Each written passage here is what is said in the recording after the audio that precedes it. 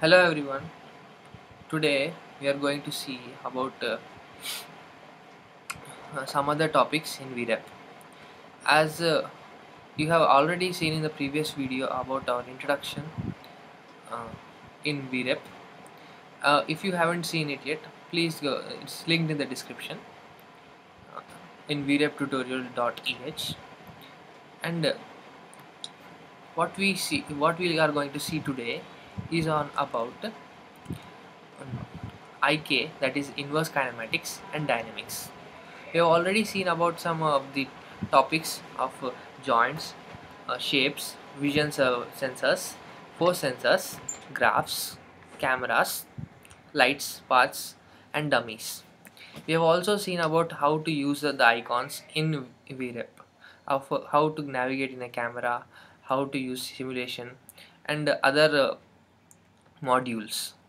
We are going to specify other modules in other videos also, but for today we are going to mostly concentrate on uh, IK, that is inverse kinematics and forward kinematics, and dynamics. We have seen here, this is a scene hierarchy here, where we can see what all are present in our main scene. Here we can see in the scene that there is a robot, and there is a conveyor, and there is a table. This modeling is done on IK module, that is inverse kinematic module. And in this slide this is the configure how to configure the inverse kinematics module. And after you assemble the robot and defining the scene hierarchy, IK module can be defined based on your requirement, and you have to follow 11 steps for defining the IK module. First, enable all the joints are in inverse kinematics mode, and let us see how to do that. So this is my robot, and these are the revolute joints. So, and when I click the joints, the respective joints in the scene are being highlighted. Yes. Now let us start with the first joint, revolute joint. Double click it, and here mode. Here in the mode I have selected is inverse kinematics mode, and you also have different modes here. And this torque or force mode is you can actually give actuation.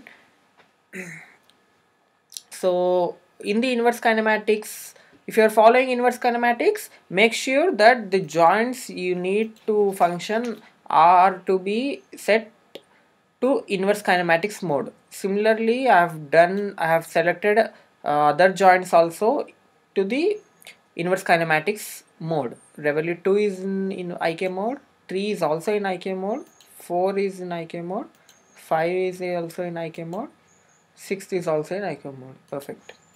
And yeah, first make sure the joints are in IK mode, and after that adding target dummy and tip dummy to the scene. And then next step is to position and orient the dummies, and fourth step is specifying a target to follow. So here basically you have to link the target dummy and tip dummy. And fifth step is adding new IK group and IK element. Sixth step, configuring the base of the inverse kinematic chain. Seventh, selecting the constraints like x, y, z, alpha, beta, and gamma. And eighth one is choosing the calculation method. If you want to use pseudo inverse, you could use that, and if you want to use DLS method, you could use that. But in my case, I have used DLS method. Pseudo inverse method wasn't working here in my case. There's some problem with that. Maybe it's due to the background calculations of the inverse Jacobian. There seems to be little complexity in that, so pseudo inverse isn't working well with in my case, so I have selected DLS method. And ninth one is defining a path for its travel. 10th one adding a script, and 11th one it's over, simulating the scene. Now let us do practically all these steps. Let's start. So here is the scene hierarchy, and this is the base of the robot underscore base, and this is my actual robot. Yeah, this is my actual robot. This is the conveyor table, and this is just a stationary table. And this blue colored line that you let me zoom it. Yeah, this line is the path which the robot follows. Now let me play the scene, and so that you will understand how to use what is IK module and how to use it. Let me click the start simulation button. Right, as you can see here, the cube is falling down and the conveyor moves, the belt moves, and the cube follows the belt. And when the um, cube comes over here, the robot detects it and it starts to grasp the cube, and after grasping it returns to this point, and from here it follows the path, and then it's the same path here. I have defined the path over here. Yes, this is my path. I have defined the control points for that, and after the robot reaches the last point, the robot it drops the manipulator drops the cube, and the cube falls on the table, and then the robot returns back. While returning back, it doesn't have any path here, so it will probably see for the shortest path available, and it will come back. So let us focus on the inverse kinematics module here. Um, so this f of x button you see here, this is the this after clicking it, it opens a calculation module. In the calculation module we have inverse kinematics module. So in order for the simulation to function, you have to define either inverse kinematics module or dynamics module. In this particular part, I am focusing on inverse kinematics module. Dynamics module will be taught after a few minutes. So I have defined a IK group, inverse kinematic groups. It contains one IK element, and the calculation method that I have used here is DLS algorithm. So there are two different methods available. These two are the inverse kinematics methods.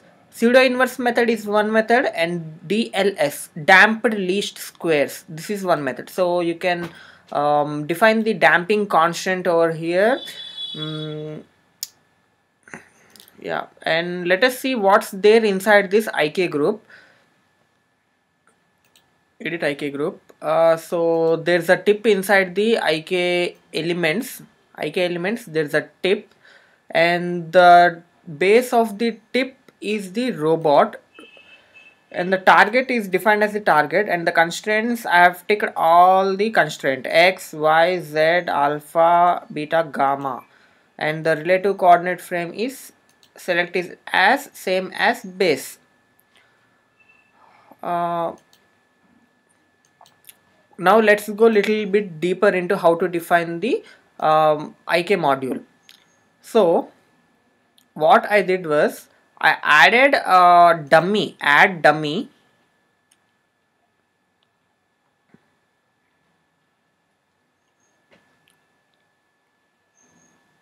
Yeah, here it is, add dummy. So after you add a dummy, so here is my dummy.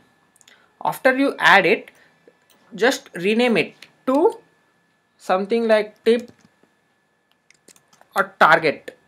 Tip, basically in the inverse kinematics module we need two dummies, one is tip and the other is the target. And as you can see here, the tip is right here and the target is also on the same location. So both has to be present in the same position, and orientation may or may not be same, it depends on the application. And after you add the tip, just rename it and then position it accordingly where you want. So I have positioned it on the manipulator, the grasping point. So after you rename it, what you have to do is double click this particular icon and then link it. This is called linking, dummy linking. So this is a dummy and this is another dummy. So I'm basically linking target with that of tip. So, and you see, after you link it, you will see this red colored arrow marks, red colored line, something like this. It represents that these two dummies have been linked. And the link type, you have to select it as IK tip target linking. And after you're done with linking, you have to add the inverse kinematics group. So add new group, and let me delete the old group. Yes, this is the new group that I have added, and I could rename it to new underscore group in any name you like. And it doesn't contain any elements here, zero IK elements. In order to add IK elements, what you have to do is select this and press this button, edit IK elements, and this particular dialog box will open. Now select add new tip, add new IK element with tip. Let me undo it. Add new IK element with tip, and here you have to select tip, and press this button, then tip will be added here, and the base should be robot. Yeah, and the target is target. It's automatic. It's showing automatically target because we have linked the two dummies over here. And in the constraints dialog, you can tick X, Y, Z, alpha, beta, and gamma. If you do not want any orientation, then you can untick it. And if you want the robot to follow the orientation, then you have to tick these uh, two things. Click close, then now close. Now let us start the simulation and see what happens. Yes, it's perfect, it's working. And one more thing is how it works. Now that you have learned inverse kinematics module, you have defined that the what do you say, the target should follow the path. But as you can see in the simulation, all the joints have been actuated.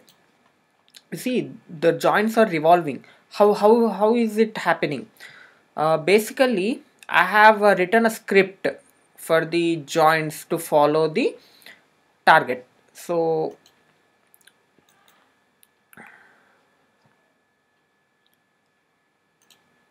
yes, now I have removed the script. Now let us see what happens.